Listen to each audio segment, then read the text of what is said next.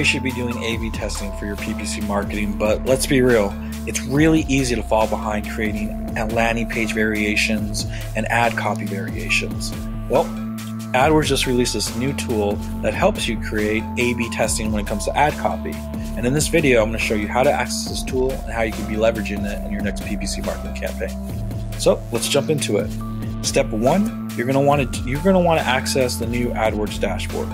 To do this, go over here onto your upper right-hand corner and look for a gear icon. In the new dashboard, it's an actual gear icon, and the old one, it's a circle gear icon. Select it, and the very first line that pops up will say View Beta AdWords Dashboard or View New AdWords Dashboard.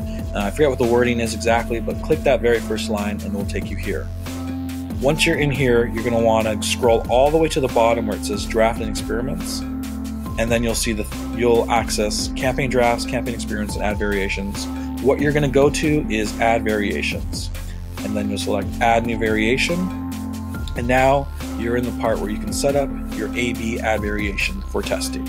So, all campaigns, select campaigns. I'll leave that part up to you guys. What I want to show you are the filter ads, the create variation, and the set variation details. So this stuff is pretty self-explanatory. For the filter ads, you have the option to look at headlines, description, paths.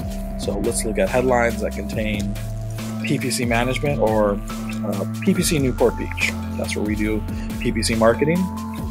For the variation part of it, you get a little bit more options. So you can find and replace, you can update text, or you can swap headlines. So we'll select find and replace headlines that say PPC Newport Beach, match case, and we'll replace it with PPC management. And then where it says set variation, you have some really cool experiments that you can run here. So you can do a 50-50 split. I mean, whatever you think works. I recommend starting with 50-50, and then you can always tweak it as you go along. And then that's it. All you have to do is say create variation, and you have successfully set up A/B testing for ad copy in a pretty simple and manageable way, where after a couple weeks, you'll get some really solid data to measure if this stuff's actually working or not.